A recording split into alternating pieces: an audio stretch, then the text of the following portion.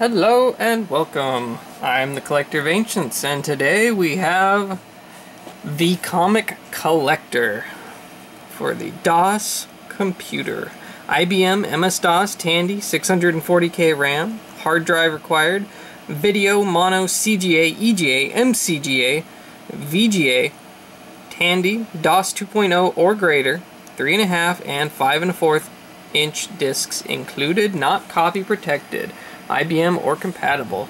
This is an interesting little novelty nowadays, I suppose. I think it's still really cool. So this was made by AbleSoft, and this was produced in 1993. I guess they used the OVERSTREET price guide for this. So it's basically a comic inventory system that has a built-in price guide. Says here includes data for over 30,000 comics. Let's go ahead and read the back of the box here. The Comic Collector lets you take control of your comic book collection. For the first time ever, you can organize and value your collection without ever cracking open a price guide. Use your computer to track just which comics you have, what condition they're in, and how much they're worth. You'll be amazed at how much this state-of-the-art software will help you enjoy comic collecting even more. Inventory all your comics quickly and easy. Just enter the quantities of the comics you own. The Comic Collector does the rest. Keep track of all your comics and just how much they are worth.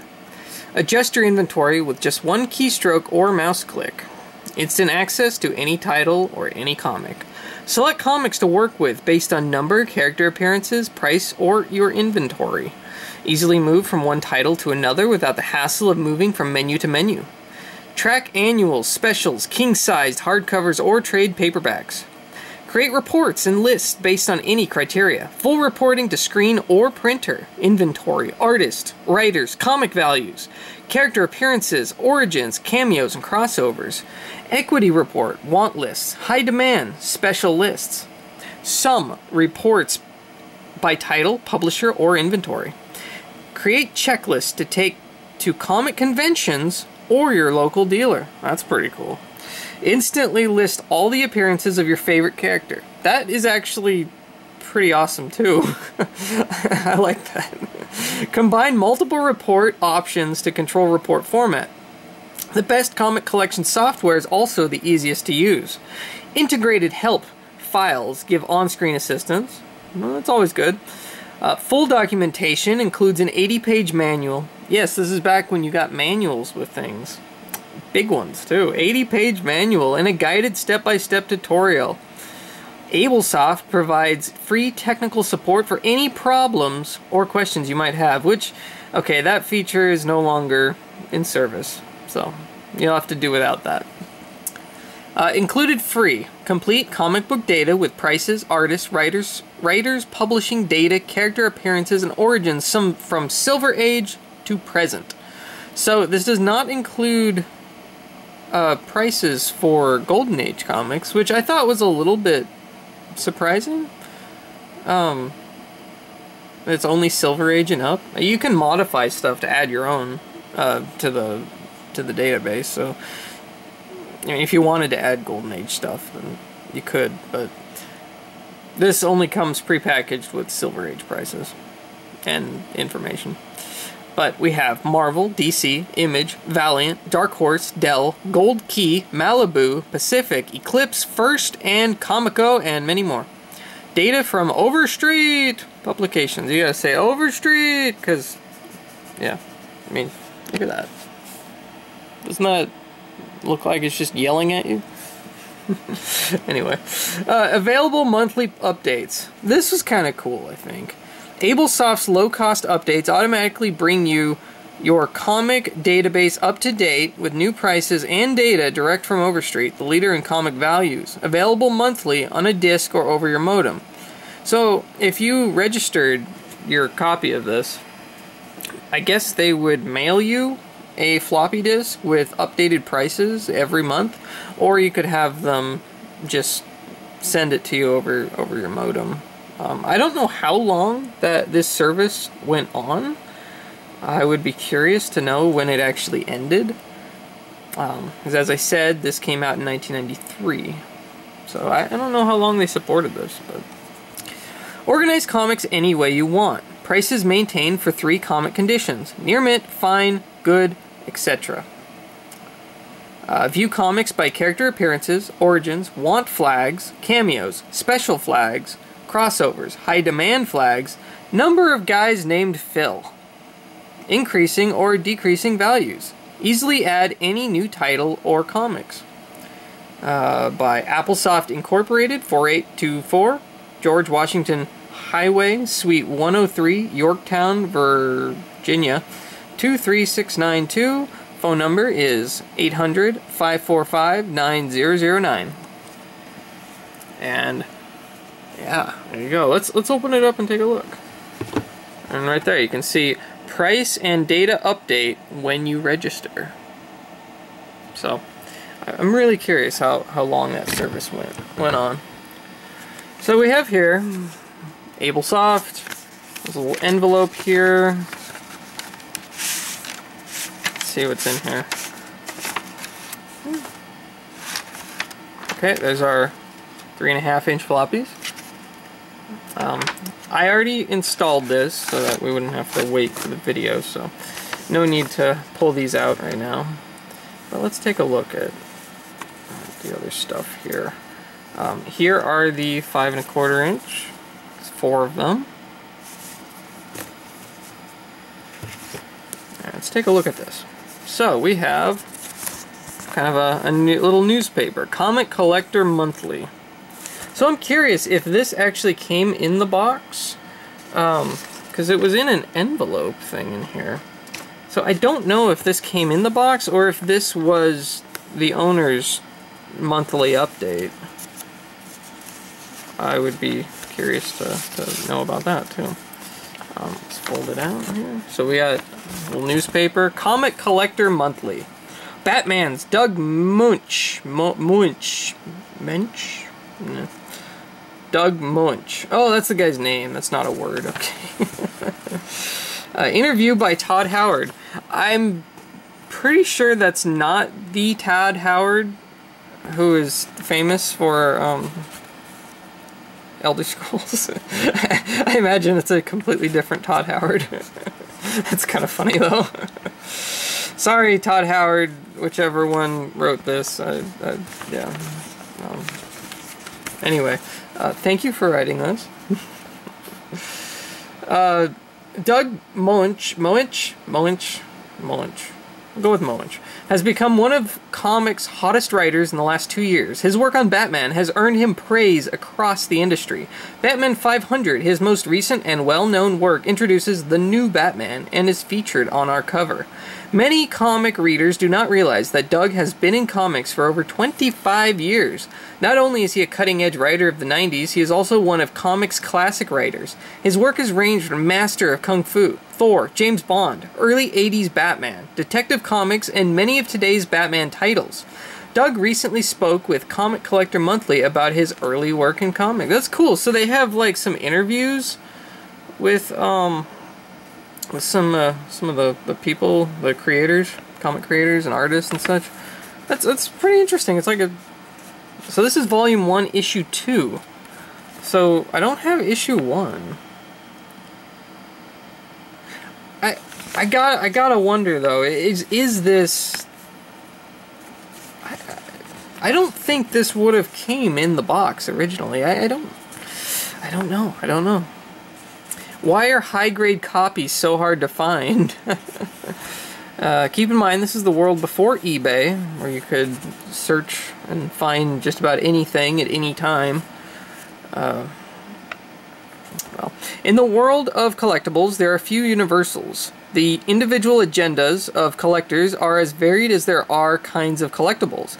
Collectors may want items related to historical events or periods. They may seek out things that are traditionally famous or be totally motivated by internal needs that only they understand. Collectors may frantically attempt to recapture their childhood with items they actually possessed as youngsters, or with items they wanted to possess as children, but somehow were never able to acquire. But among all myriad individual collecting criteria, one thing emerged as a universal concept, whether it be antique furniture or matchbook covers, coins or stamps, big little books. Hey, big little books. Side tangent. Walter Koenig, actor who played Chekhov in Star Trek.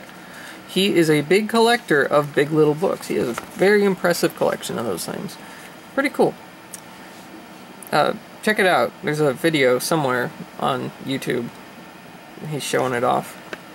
It's pretty interesting. He also collects pinback buttons, which was interesting. He seems like a pretty cool guy. Anyway, big little books or comics. The vast majority of enthusiasts want the items they collect to be as close to the original condition of manufacture as possible. That has not changed. This key idea may seem painfully obvious to those who have been comic book collectors for a while, but to those newly arrived on the scene, it might not be so obvious. To gain even more insight into why condition continues to be the holy grail of comic collectors... Sorry, I lost it. Holy grail of comic collectors, consider the law of entropy. This law suggests that the natural order is for things to deteriorate from a state of order to a state of chaos, to literally decay from a well-ordered state back to the original elemental particles. So it goes with comic books. The deterioration or aging process of comic books can be better understood by investigating the nature of the beast, so to speak. Comic books are fundamentally a mechanical device. That is, comic books, as with all books, are intended to move. They move every time we open them, to read the print and look at the pictures inside. The mechanical device concept is often overlooked, and yet is one of the most important reasons that comics seem to age so quickly. The flexible paper that is used in the manufacture of comic books is a double-edged sword. On the one hand, its flexibility allows the mechanical object to work. On the other hand, the flimsy assemblage of fragile materials hovers the edge of destruction with every reading. This catch-22 is often the source of philosophical and passionate debate among collectors. If one enjoys a comic by using it for the original purpose it was manufactured, the de facto result is a reduction in condition, even with the most careful reading techniques. Not only that, but ironically for collectors, no matter how carefully one handles comic books, they age anyway. Another factor affecting the condition of comics is the fact that no one in the first 3 decades of publication thought much about preserving them, protecting them from the, see high grade inside, from the, oh, okay, let's unfold carefully, there we go, from the, let me find it, there we go, continued from front, protecting them from the elements, or to even treat them with much respect. After all, it's this very fact that they were manufactured so cheaply that allowed them to be sold for only a dime. This 10-cent cost is the very reason comics were within the budget range of the average American kid. If comics were not manufactured as a deterioration time bomb, the hobby as we know it might not have ever gotten off the ground. And yet another piece of the comic book condition puzzle falls into place as we remember that they were not originally manufactured to last very long in the first place. And this leads us to the typical degradation scenario. These elements of destruction can be loosely described as follows.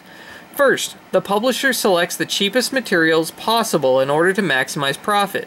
Newsprint, a highly unstable mixture of wood pulp, acids, and tannins, is chosen. This ensures that the deterioration process will begin literally at the time of paper manufacture.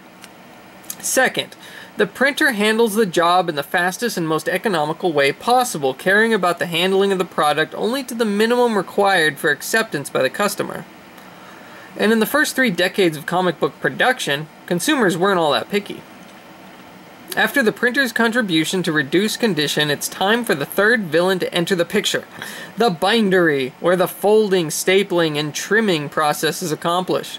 It fulfills its obligatory role by mistrimming about 30% of the run, miscutting about 20% of the run, misfolding about 15% of the run, off-center stapling 25% of the run, and generally mistreating about 100% of the run. This mistreatment process ends up with comic books being stacked on pallets and tied with bundling wire, which of course contributes even more damage, especially to the books unlucky enough to end up in contact with the bundling wire, usually with the worst assaults at the top and bottom of the stack. Number 4 is in our tragic play is the distributor. He is given the opportunity to treat the comics with disrespect by throwing, and we do mean throwing, the various individual store allotments into boxes for delivery. When they finally arrive at the drugstore or newsstand, the comics are placed by the 5th condition villain onto the shelves, or worse, into wire racks that bend, crease, and tear with every push and shove. After all this, it's time for the ultimate preservation villain to enter the picture. None other than you and I in our youth. Imagine, if you will, a scene that has been repeated uncountable times across this fair continent. A 10-year-old rides up to the front door of the local pharmacy clad in t-shirt, blue jeans, and sneakers. The youthful consumer enters the store and moves directly to the newsstand on the front walk just inside the store. After an agonizing selection process, the young buyer chooses a copy of Flash Comics 105, the first issue, which has already been reduced from its original condition to, if conditions were fortunate, a very fine copy before the consumer even has an opportunity to purchase it. That's an important idea to remember and helps the collector to conceptualize the comics from 1933 through 1969 were rarely in mint condition, even fresh from the rack. The younger purchaser plunks down his dime, neatly but firmly folds the comic lengthwise, and places it snugly into a back pocket for the long bicycle ride home. Upon arriving there, this early collector then proceeds to treat the comic in the traditional way, that is, folding back and creasing each and every page, starting with the cover in turn as it is read. This fold-em-as-you-go style is ergonomically efficient, as it allows the reader to hold the comic with one hand while maneuvering a rapidly melting popsicle with the other. At the conclusion of the reading process, the comic is tossed unceremoniously into a drawer, closet, or under the bed for temporary storage to be retrieved later for rereading or possible trade with another thrifty comic fan in the neighborhood. The usual final merciful conclusion to this modern-day preservation tragedy is for a parent to trash the comic, now in well-read, very good or worse condition. Use it for packing dishes, utilizing the absorptive surface for a coaster to replace the scrap doodling paper by the phone, helping the puppy train itself to be location specific, or finally to fulfill its ultimate destiny in the trash with the other magazines and newspapers. After all, it was only a cheaply mass-produced, purposely inexpensive, temporarily entertaining comic book. Before its demise, this folded, split, torn, spine-rolled, faded, stained, bent, creased, marked-on, soiled, smeared, smudged, and ripped temporary piece of juvenile entertainment penetrated the paste, became a permanent part of the happy memories that will forever be nostalgically recalled by its owner. Thus, we can understand two universals that are true in the fields of comic book collecting. First, that the chances for pre-1970 comic books, and some may argue any era of comic books, to be in high grade are actually extremely low. I would say this is true of most any popular collectible a day. Look at Pokemon cards for a great example. Magic cards. Trading cards in general follow a lot of the same criteria as comic books, especially trading cards that are used in trading card games and were shuffled a lot. It's very hard to find, say, like Power 9 in really nice condition anymore, for example. Where was I? The chances for pre-1970 comic books, and some may argue any era of comic books, to be in high grade are actually extremely low. This means that the number of copies of any given issue in high grade are significantly lower than the number of copies in middle and lower grades. And second, that people who collect these quasi-antique newsprint gems want them to be as identical as possible to their original manufactured condition for the most basic of reasons: aesthetics. Once one realizes that high-grade copies are truly scarce items, B, most collectors appreciate this fact, and C, most collectors prefer higher-grade copies, then one can see how the old story of supply and demand applies. Yep, and I would say that is still strongly in effect with a lot of collectibles today, including video games, particularly video games, comics, and cards, trading cards. And even for action figures. If you look at vintage Star Wars or Ninja Turtles or Masters of the Universe, G.I. Joe, a lot of these things vary greatly on condition, and finding really nice condition examples of these things can be very hard, as they were cheap toys for kids who played with them. Most got played with, just like most Pokemon packs got opened. So if you want to find a first edition pack of base set unopened, it's going to be several $1,000s because they all got opened pretty much. Anyway, I thought this was really interesting. There's a whole section here. I guess it's a short section on grading your comics. Sure, I'll read this. This is not very long. Let's see, maybe I can turn this. Hopefully I'm not boring you with reading this. I'll get to the software in a minute. But here we go. Grading your comics. This is reprinted with permission from the Overstreet Comic Book Price Guide 23rd edition. Copyright Robert M. Overstreet. Oh, Overstreet was the guy's name. Okay. I thought it was like Overstreet, like these are the street prices or something. I don't know. Anyway. Before a comic book's true value can be assessed, its condition or state of preservation must be determined. In all comic books, the better the condition, the more desirable and valuable the book. Comic books in mint condition will bring several times the price of the same book in poor condition. It also applies to trading cards and action figures and video games. That's why something new sealed is insane, as you might say, compared to used. Anyway, therefore it is very important to be able to properly grade your books. Comics should be graded from the inside out, so the following comic book areas should be examined before assigning a final grade. Check the inside pages, inside spine and covers, and outside spine and covers for any tears, markings, brittleness, tape, soiling, chunks out, or other defects that would affect the grade. Okay, so this is about grading your comics yourself and like deciding what condition they're in. Not, as I expected for some reason, sending comics in to be graded by CGC or something. After all the steps have been taken, the above steps have been taken, then the reader can begin to consider an overall grade for his or her book. The grading of a comic book is done by simply looking at the book and describing its condition, which may range from absolutely perfect newsstand condition, mint, to extremely worn, dirty, and torn, poor. Numerous variable influences... Oh god, that music. Hopefully you can't hear that. There's... The floor is vibrating. Someone is playing music very loud. Sorry about that. Anyway, numerous variables influence the evaluation of a comic book's condition, and all must be considered in the final evaluation. As grading is the most subjective aspect of determining a comic's value, it is very important that the grader be careful and not allow wishful thinking to influence what the eyes see. I see that a lot. Yeah, I've had a lot of experience with people who think it's much, much, much better than it is. It is also very important to realize that older comics in mint condition are extremely scarce and are rarely advertised for sale. Most of the higher grade comics advertised range from very fine to near mint. So we have a scale here. Mint, perfect in every way. Near mint, nearly perfect. Very fine, slight wear. Fine, minor wear. Very good. Average used comic. Good, large defects. Fair, soiled, ragged, or unattractive.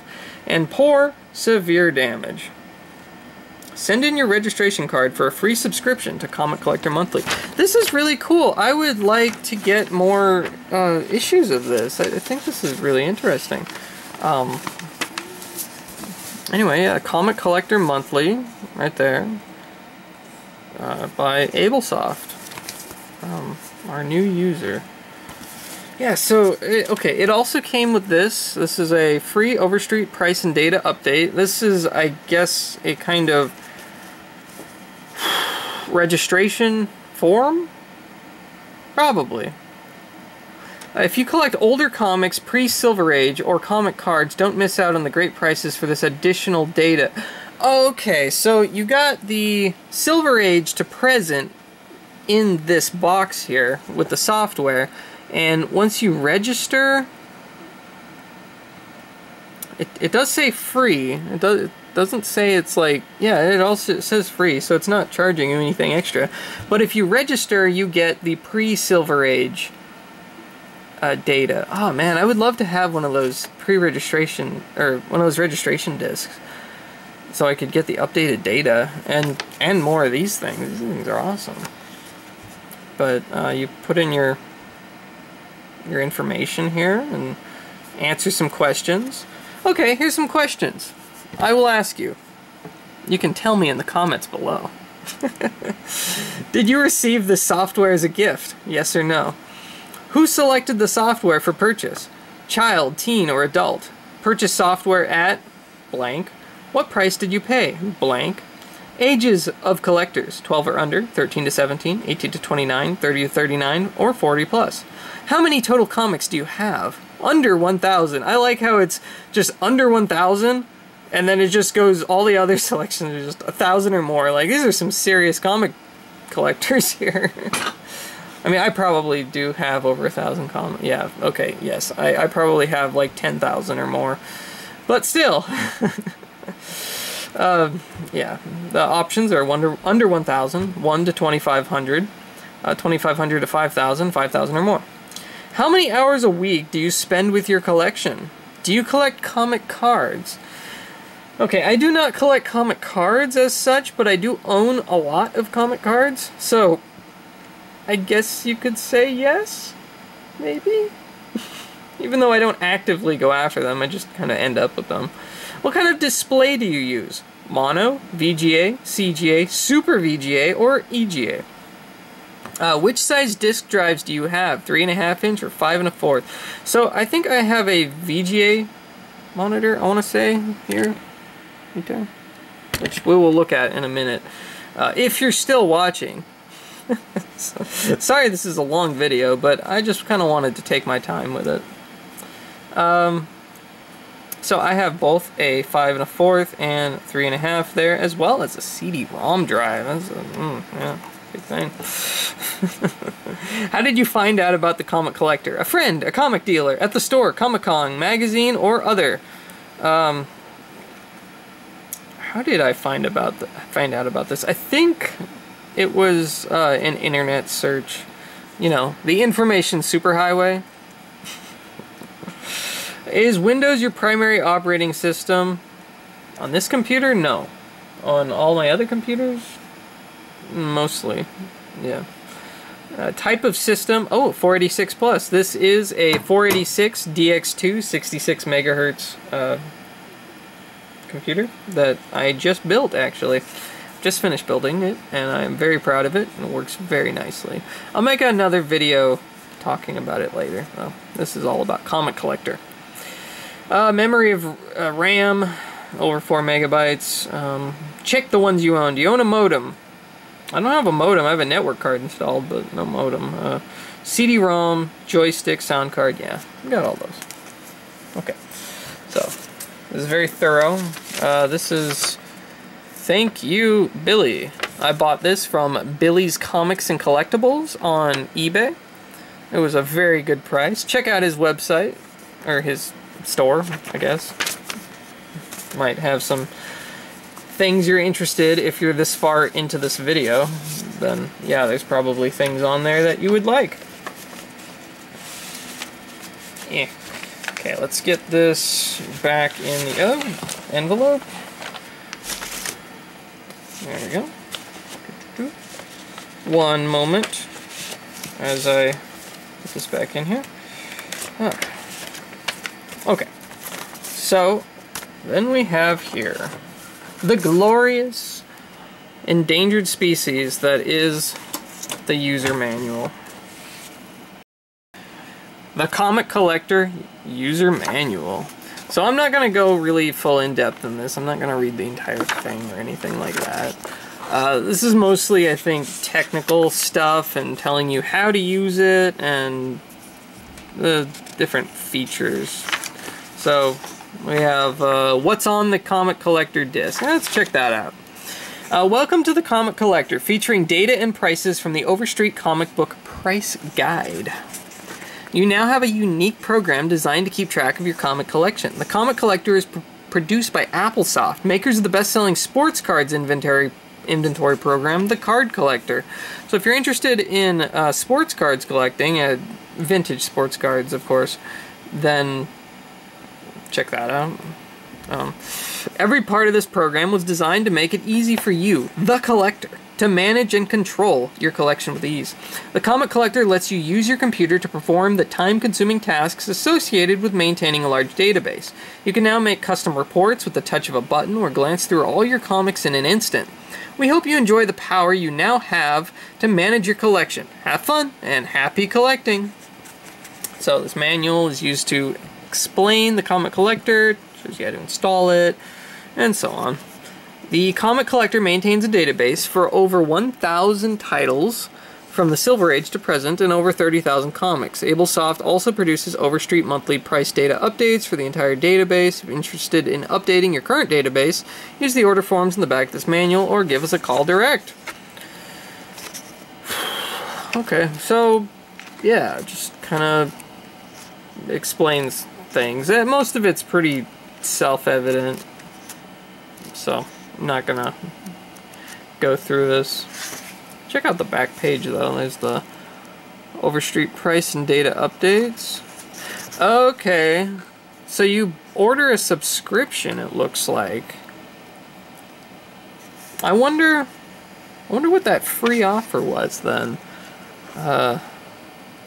So they sell Golden Age separately. I guess that free offer was for maybe like your first update, and then you have to get like a subscription for everything else. So for $60 a year, yeah, $60 a year, you can have Silver Age to the present, but they only, okay, they don't do monthly Golden Age, they just do quarterly, which makes sense, I suppose. The older stuff probably doesn't change that much. Comic cards, that's interesting. They don't have the prices for that listed. But yeah, you can sign up for this and get monthly updates on prices, and that would be a lot cheaper than buying a price guide, like a new price guide every single month. I think that would actually be not a bad deal. If I was a comic collector in 1993, hell, I'd go with this. I'd try it out. That would be fun. I would love to own a comic shop back then. That would be so cool. Now I'm getting into the whole, like, nostalgic for when I was 2 years old. Alright, so that is the contents of the box. Let's actually check out the software now. Let's see. Let's get you up here. Hopefully it looks okay. So let us, I already have it ready. So we just type comic, and here we go. So the Comic Collector, copyright 1993. There we go. Whoop. Let's see. Okay, I think that looks okay. So our options here, we have work with the comic database, add definitions, generate reports and lists, change configuration, use utilities, and exit program. So the main area, I think, would be, this is version 1.0, work with comic database. And here we have a list of comics. So these are all Silver Age to 1993. So there aren't anything past 1993. Again, I am really curious how far they kept updating this software. Like if, so let's say 1998 was when they ended it or something. Like how would you get the data to update it to 1998 to see what new comics came out, and did it go to 1998, and what the prices were in 1998. I don't know. I'll have to do some research on this, see if I can find something. This seems really obscure. I don't know what I can figure out here. But all right, let's search for something. What's a good one? I know. Here, one more.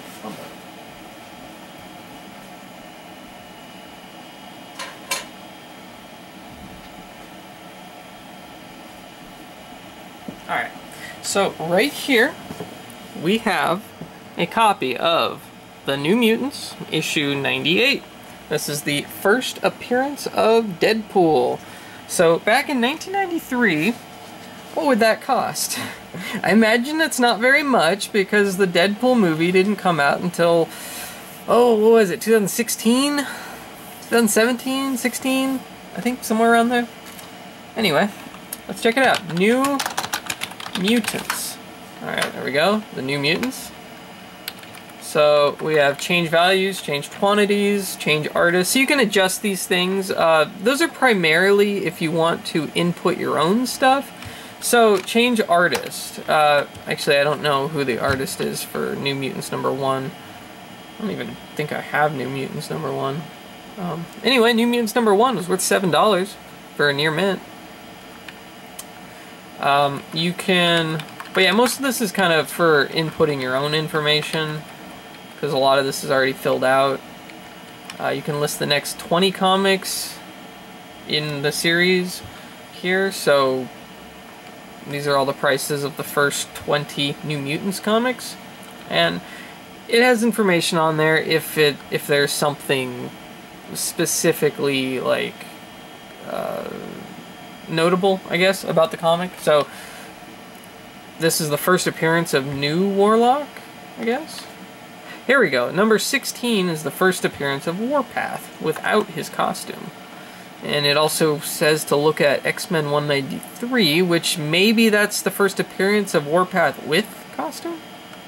I don't know. There's an appearance of Kitty Pryde in number 13, although this isn't her first appearance. That was in Uncanny X-Men, I believe. So yeah, so find comic by number. So here you click that, and we have regular, annual, special, giant size, king size, graphic novel, prestige format, hardcover, softcover, trade paperback, or no number. So you can search all these different categories, but this is just a regular category. So we're looking for 98, and here we go. We have comic number 98. Artist is Rob Liefeld. Yep, that's correct. Comments. First appearance of Deadpool, Gideon, and Domino.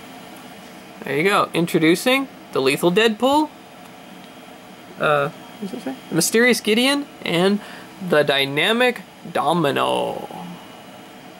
So Domino and Deadpool were in the second Deadpool movie, which that movie increased the price of this a lot. I should have bought more copies of that. As like an investment before the movie came out. I was sort of predicting that it would increase the value of the comic, because before the movie came out, the comic was worth like maybe $50, and I think now it's like $500. But whatever. Anyway, so yeah, back to this. So So the comic in 1993 was worth $12 for near mint, $6 for fine, or $2.40 for good condition. All right, so then I can, let's see, how do I add this? If I do page up, or page down, it'll, you know, just go to the next issue. So 99 is also by Rob Liefeld. It's the first appearance of Feral of X-Force. So let's see, we have next title, search by flags, search for comment. We'll check those things out in a minute. Add comic to title. Okay, so the title is New Mutants. You can add new issues by doing that, I think. Change quantity and range. Okay, that's what you're kind of looking through there. So F1 help. Let's see. The 3 quantity fields consist of only whole numbers between 0 and 10,000. Change quantities. So how do I add it to my own list, I wonder? Change quantities? Quantity. Mine's in pretty good condition. I think... There we go. Okay, so I just changed the quantity, so now it says I own one copy of it. So now, if I exit and use utilities, let's see here, what do we have? Delete title, edit title information. So this is just editing like the overall categories and files of each comic series, which would be title. And the comics, the specific comic, and then there's artist, writer, index, reports, and lists. So here's my inventory summary report. Do you want to only show the titles you own? Oh, oops. Can I adjust this with this? Yes. Do you want to only show the comics over a given value? No. Only show totals? No.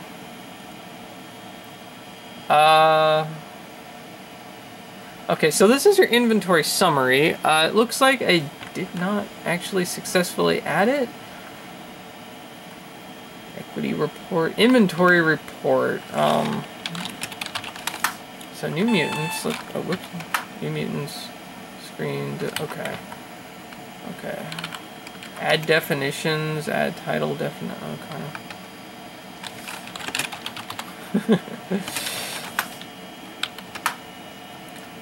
So, by number, 9, oops. Okay. So, quantity 1. Let's take a look in the book real quick, in the manual. I'm not sure. Let's see here. So, we have entering your inventory, page 10. What do we have here? Entering your inventory is the largest task you will tackle. There are several ways to enter the information. Each method is described in detail and is tailored to match your collection. The Comic Collector's Database already contains information, titles, prices, authors, writers, publication data, and other important information for most comics. You only need to enter the number of comics you have in your collection. You may also want to set some of the special flags to organize your comics more effectively. Use change quantities, add title definition, add comic definition, okay.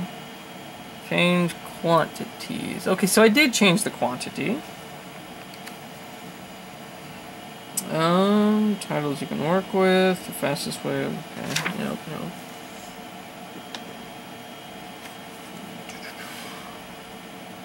Press plus add. Oh, you can just press the plus key and it'll add it. Okay. Okay.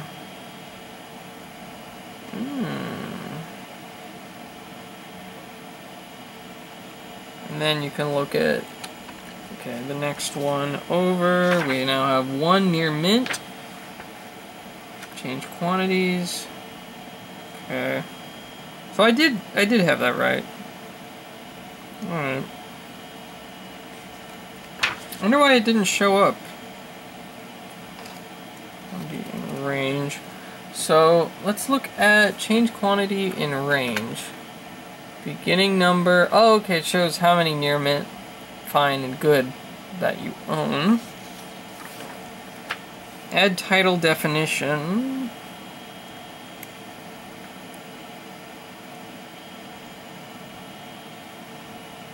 Okay. Menu.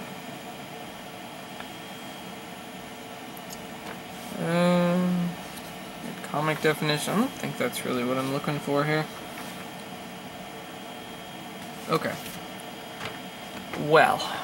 Alright. So then add definitions, add title definition, no. Missing inventory report. Inventory report. All. Screen.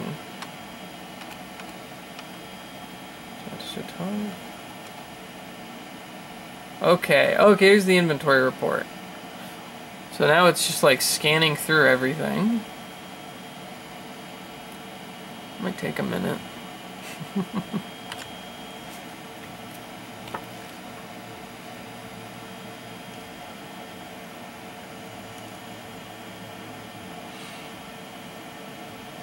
So while we're waiting for that, how are you guys doing? No.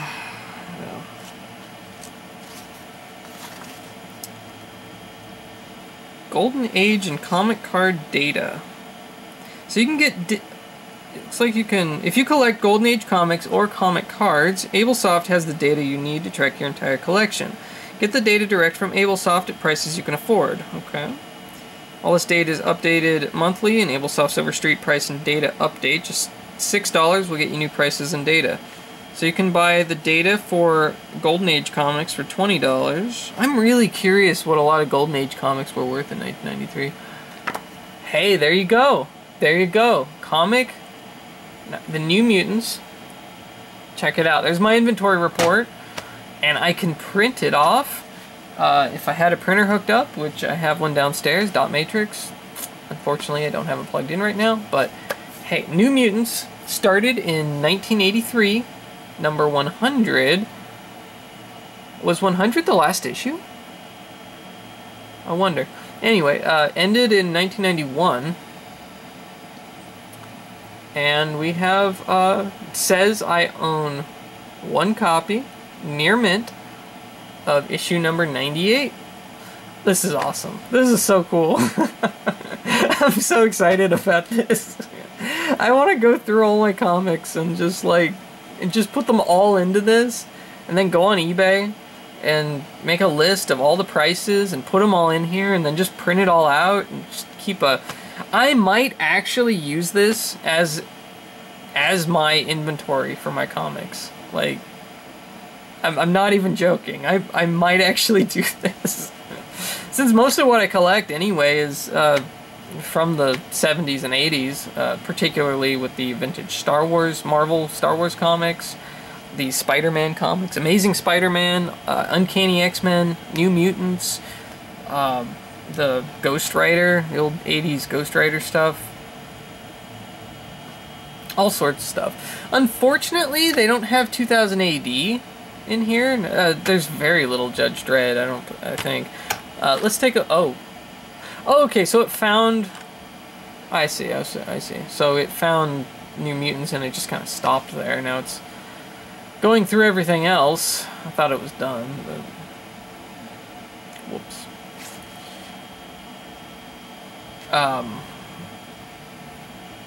As I was saying, there's really not much for like British comics in here. This is really United States centric. Yeah, there's like no 2000 AD.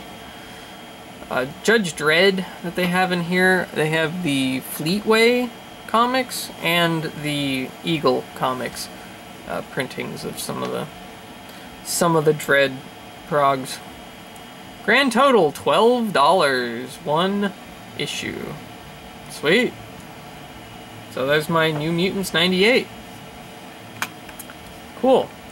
Not gonna do a missing inventory report. So what? Would that just like make a list of everything I don't have? I don't know. Or do you have to add them to... I don't know, because if you're printed out like a list of every comic you don't have, an insane list. You can make a want list, though, which is pretty cool, and then you can print that out and take it to conventions, or just keep it at your desk when you check eBay. I don't know. I'm really excited about this. Oh, you can change the color palette. Ooh, look at that. Different colors. Palette 1. Ooh, palette 1 looks kind of cool. I like palette 2, though. I like the blue. Turn sound on and off. Change lines per page. That's for printing. Printer port. Yeah. So, let's check out a few more comics. In 1993, let's see. Amazing Spider-Man. Let's check out the Amazing... That's right, it has a dash in it. The Amazing Spider-Man. I have issue 298, 299, and 300. Those are really cool issues with Todd McFarlane art. Let's take a look. So let's look at 298. $35. So it wasn't actually that cheap even back then. This was artist Todd McFarlane. B. I'm not sure what B means. I'm sure it explains in the book. But I think it's coloring art, maybe. Anyway, first appearance of Venom without his costume, and that's $35. I think that issue is maybe around $100 nowadays. I haven't checked in a while though. Let's look at $2.99. So that's the first. See. I believe it's the first appearance of Venom with his costume, which was $20 for Near Mint back in '93. And then the big one, which is like $1,000 now or higher graded. I have 2 copies of it, which I've had since they were new. Like, my brother bought them brand new off the shelf, and then later gave them to me because he, like, I don't know, gave me most of his comics, and I am grateful because I love collecting things. So, number 300. First appearance of Venom in the last black costume. I think this is the last appearance of Spider-Man in the black costume, and the first appearance of Venom as we know him. And that was $55 new, which for Near Mint. You still get it for like $10 used, but $55. That's not like that's surprisingly fairly high, I would say. Like, yeah, it's gone up a lot since then, but still, it's not exactly cheap for 1993. And keep in mind inflation. That's probably, I would say that's at least $200 nowadays, although you can check the inflation rates and different stuff like that. I don't have the information in front of me, but I'm guessing that $55 in '93 would have been probably about $200 now. But yeah, anyway, it's pretty cool.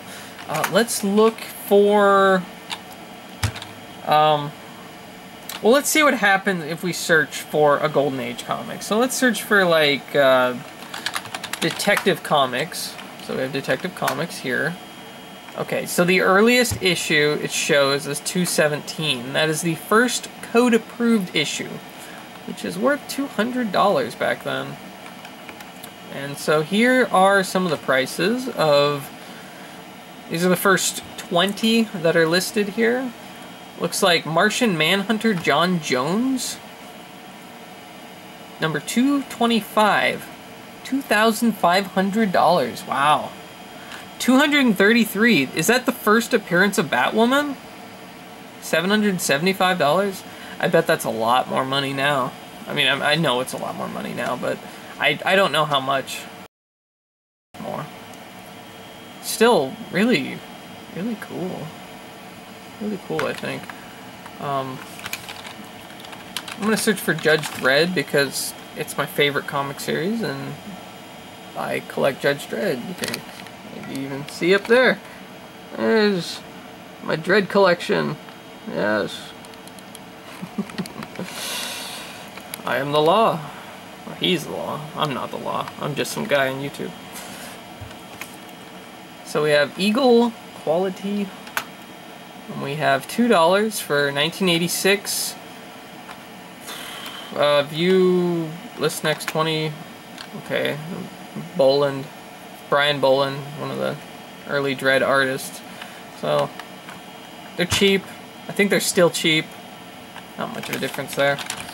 And we'll check out Judge Dredd, Fleetway, and list next 20. So we have Brian Boland again up there. That's the only information. That's $9. The rest of these all say $3. So who knows? Who knows? Not a very common and not a very valued comic, I suppose. Let's look at Terminator. What do we have here? Terminator 2 Judgment Day. That was pretty new at this time, I think. I wonder... Okay, they're very cheap, very cheap. Like $1. So... Terminator 2 Judgment Day by Marvel. Okay, so I want to show off something else here. Let's look at Uncanny X-Men. So let's say I want to find what the first appearance of Gambit is, because that's also one that I own. I don't remember the number of it though. Also, Uncanny X-Men #1, $2,000 back then.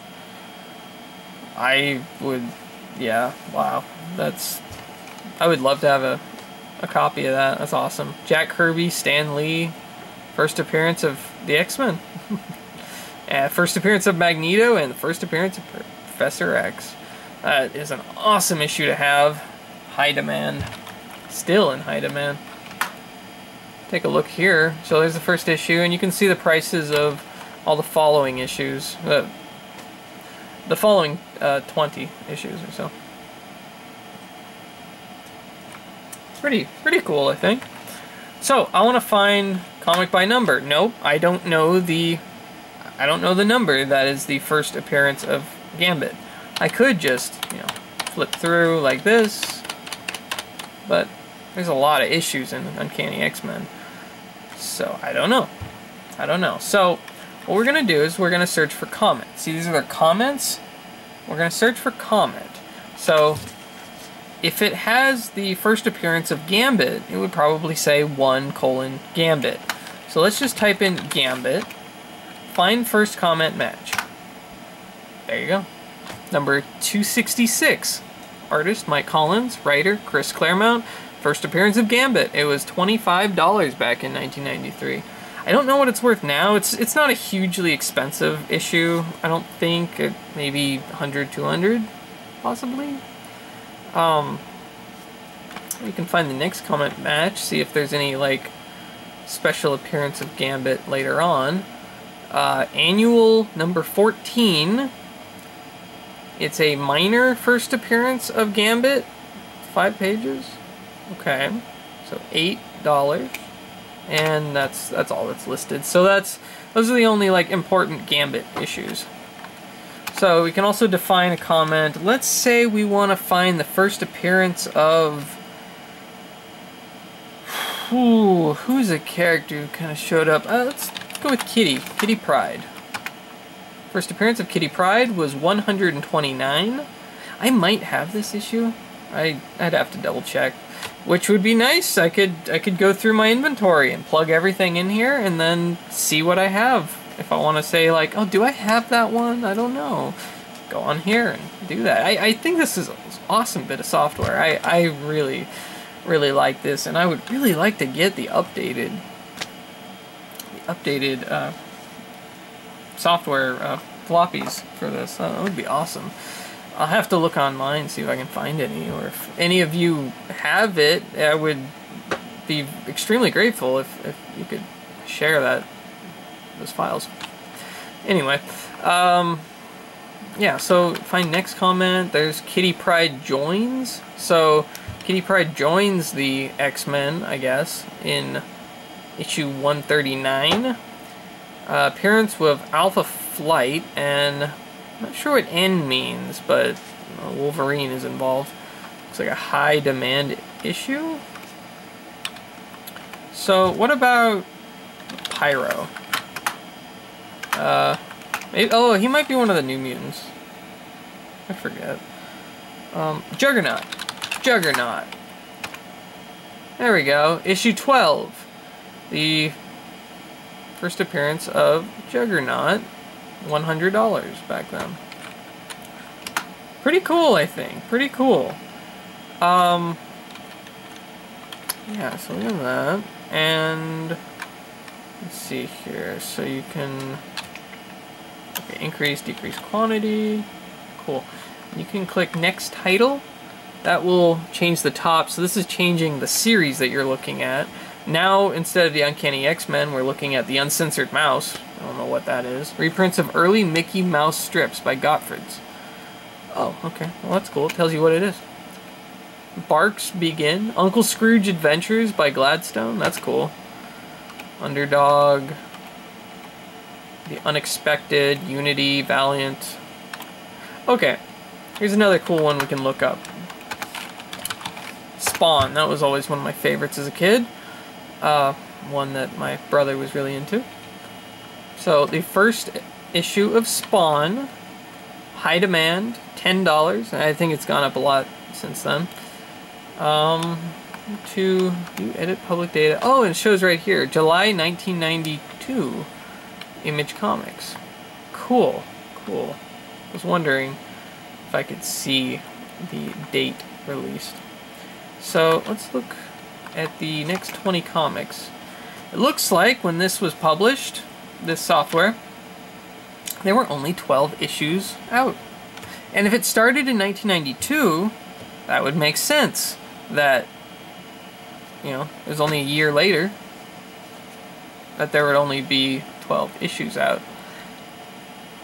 So this is pretty early in Image Comics history here. But that's cool that they include it. None of these have really gained value as of the input of this software data. So I do have copies. Oh, oops. Okay. So I do have a very nice condition of Spawn #1. So we'll do that. Spawn 1A. Oh, I don't know if I have the reprint. I probably do, but I don't know. I do have #2, #3. I have all of these.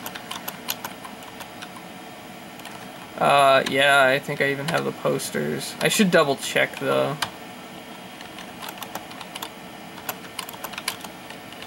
Frank Miller. Oh yeah, there's the Frank Miller. The early Spawn was kind of interesting because they had a bunch of different writers come in from other comic series and whatnot to do to write an issue and to introduce their own character or something. So you had issue 8. There was like a whole string of them. I think there was like 6 issues maybe starting in issue 8 where they had a new writer come in and did kind of crossover stuff. So issue 8 you had Alan Moore. Issue 9 was Neil Gaiman. That was the issue that introduced Angela, who became a recurring character in Spawn. Dave Sim, issue 10 with Cerebus, which was a really weird one, with Spawn going into Cerebus world and weird, like Cerebus was narrating and it was like this really weird, like comical world. It's a weird issue. It's one of the more weird, like surreal, I guess, issues of Spawn. And then there's Frank Miller, and then, okay, maybe it was only like 4 issues, but it was Todd McFarlane. pretty cool. Yeah. I'm wondering...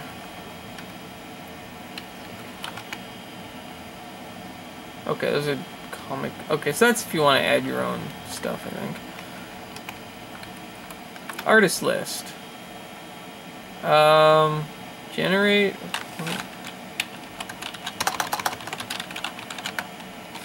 Farland? No. No, I'm not exactly sure what I'm doing with that. McFarland. Can I... No. Oops.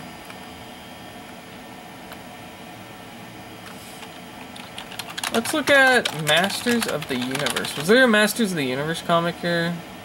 No, but there is the Max. How many issues were out? 3 issues were out at this point. Okay, that's pretty cool. The Adventures of Bob Hope. The Adventures of Jerry Lewis. Planet of the Apes. Oh, let's look at Star Wars. So we have... There you go. This was Star Wars Marvel. The regular 30-cent edition is the 1-6 movie adaptation. Yeah, that one is still pretty cheap, at least the diamond. I believe it has a diamond on it, it's a reprint. And the 35-cent with the UPC code, that one is extremely expensive now. I would love to have a copy of that. I am unfortunately missing that one from my set. I have almost a complete set of this, including some of the newspaper clippings from the LA Times, where they published Star Wars comics in there. And I have some of the actual clippings. I may show those off in another video if anyone is interested in seeing those. I could show off my Marvel Star Wars comic collection. Also, since I'm talking about that, I got a letter to the editor published in, I believe it was issue 10 of the new Marvel Star Wars comic. The it was the one that started about 5 years ago. The one that I believe is still ongoing. But issue 10, I think it's the one with the Rancor on the front. I wrote to them and they printed my letter to the editor. I was very proud of that. So check that out if you are interested. This is awesome. I love this. I might actually even add in my own comic series here for like later stuff, you know, things that were printed after 1993, because there's a lot of comics printed after 1993. Yeah, I think that might be really cool. I'm so excited about this. I think this is awesome. I love the software. I don't know if there's anything like this that's been created more recently. I imagine there would be, but I just really like the format of it, and I don't know, I feel for the most part fairly comfortable with it. There's still a few things I think I may need to learn, I guess. Like how to search by artist or something. Ooh, check this out. Batman and Judge Dredd, Judgment on Gotham. That's an awesome one. By John Wagner. One of the creators of Judge Dredd. Oh, that's such a good issue. That is such a good one. $7, and it was, yeah, it was just a one-off that they did. Surprised that didn't come up when I searched for Judge Dredd. So Judge Dredd, right here. Oh, okay, okay. Huh, yeah, okay. Interesting. I wonder why that didn't come up, because we have Batman, Judge Dredd. Interesting. I don't know. I'll have to play around with it a bit and figure it out. There's still some things. Ooh, Conan the Barbarian! Conan! Oh, those ones are pretty expensive now, aren't they? And these were, let's see, what is... View public data. Yeah, October 1970. Savage Sword of Conan. Okay, let's take a look at that. Let's look at Savage Sword of Conan. Here we go. Here we go. These are awesome. I love Conan. Conan's really cool. 1974 to present. Okay, Marvel Comics. Let's go back. Let's go back to the other one, Conan the Barbarian. So this was issue 1. Was $185. Low distribution in some areas for issue 3. It's pretty cool. Pretty cool. I would say. If you have anything that you want to know what the value was back in 1993, let me know. Oh, here's the Blade Runner comic. It was super special. It was $1. I don't think it's very expensive right now. It's just a movie adaptation into comic. What was it, like 2 issues? Yeah, 2 issues. It was the movie in comic form. That's all it was. Kind of like Marvel Star Wars 1 through 6. And then they introduced the Weird Bunny Man in issue 7.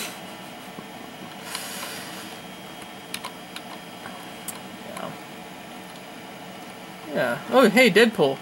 Let's check that out. Here we go. For the first issue of Deadpool. This was... Oh, wow. This came out 1993. So this would have been brand new when this came out. And, yeah, there was only 2 issues at this time.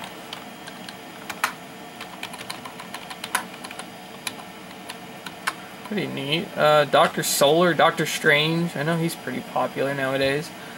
Well, with the movie and all. Doctor Who. That's pretty cool. Donald Duck. Doom 2099. I don't think that has anything to do with the game. Because Doom came out this year, actually. 1993. Elf Lord, Elf Quest. I think I have some old Elf Quest comics somewhere. Dynamo. Dynamo's pretty neat. Enigma, Excalibur. There's Fantastic Four. See, what was the original? Ooh, first of... Oh, jeez, yeah. So the first issue of Fantastic Four, which was 1961, $7,400. It's probably a lot more money nowadays. I don't think I have any of these. I own very few Silver Age comics. Most of my stuff is Bronze Age and Copper Age. I have one Golden Age comic. I actually have the artwork for it. Here. Actually, no, I don't need to unscrew you. Here we go. Let's just unplug the power cable. And here's my room. Oh, dog toy. Here we go. Here's my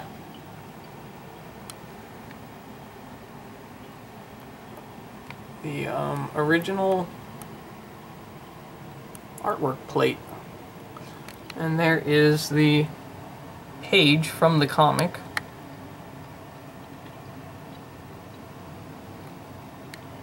It's kind of cool. I like it. But I do have that comic. It was not expensive. It's pretty cheap.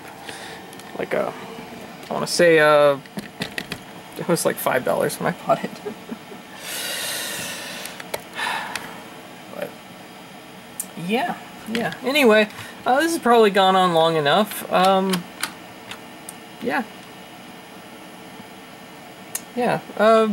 If you're interested in vintage comic stuff or just curious, it's a neat little novelty. I may actually use this just because I'm weird and eccentric like that, I guess. But yeah, hope you enjoyed this video, found it informative, hope it was interesting. If you want to see anything more like this, if you want to see more comics, let me know. If you don't care about comics and you want to see something else, then yeah, whatever. Just tell me what you think. Anyways, thanks for watching. Hope you had a fun time. I sure did. I'll see you later. Bye-bye.